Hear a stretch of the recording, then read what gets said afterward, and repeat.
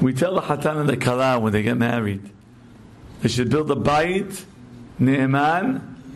No, I know it. Thank you very much. I know the phrase. Thank you. Okay. Bayit Ne'eman Be'Yisrael. How do you start the Bayit Ne'eman Be'Yisrael? What is the first act that is perpetuated by the Chuppah?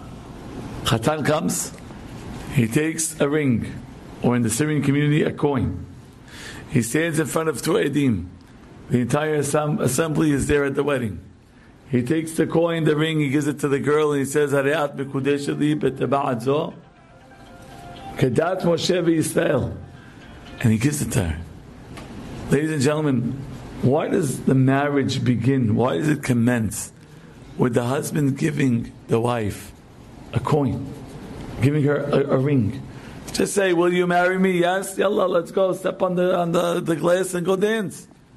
What is the kinyan? What is it? What's with the giving? And Borei Olam wants to tell you, you want to build a Bayit Ne'eman, it all starts with connections. It all starts with that connecting. Connect the wire, the hand to the hand. When you're a giver, you build. When you're a taker, you destroy. That's how you start the marriage.